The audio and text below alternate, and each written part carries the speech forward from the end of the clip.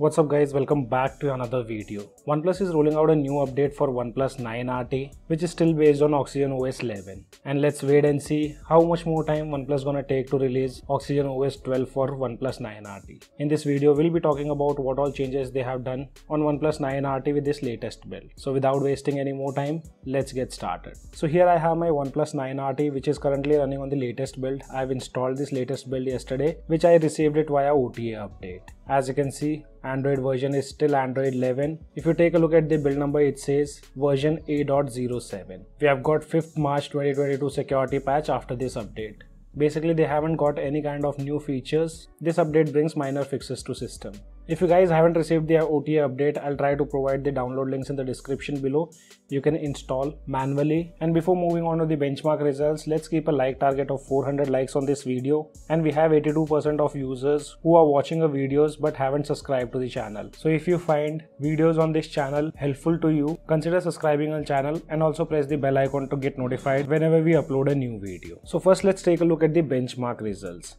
So with the Geekbench application, single core have scored 900 and multi-core have scored 3152.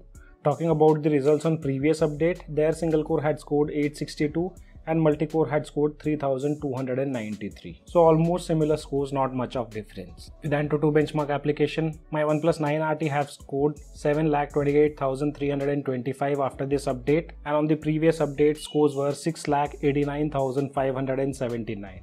So better benchmark results to be seen on this latest update using Antutu benchmark application. We also ran CPU throttling, but after this update, max CPU throttled up to 76%, and on the previous update, that time max CPU throttled up to 89%. And both these tests were done without using high performance mode. And now talking about the changelogs, incremental update size was 138 MB.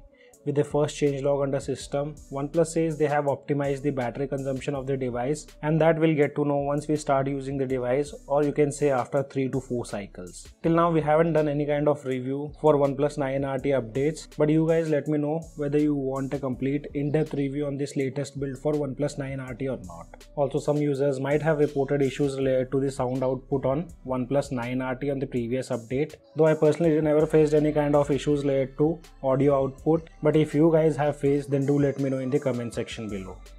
And at last they have fixed some issues of blurred screen when in the bright environment. So never faced such kind of issues on my Oneplus 9RT from the day I've got this device. Then Oneplus says they have improved the overall stability of the device. Till now no issues to be found while using the device, but as said, I'll be thoroughly testing this device after this latest build and will update you guys in the review video. They have updated the security patch to 5th March 2022. So guys, these were some of the changes what they have done on this latest build for Oneplus 9RT. There's nothing much to cover in this video as it was a minor update. But still, if you guys have any kind of questions, you can let me know in the comment section below. This is your friend Ashok signing out. See you guys in the next video.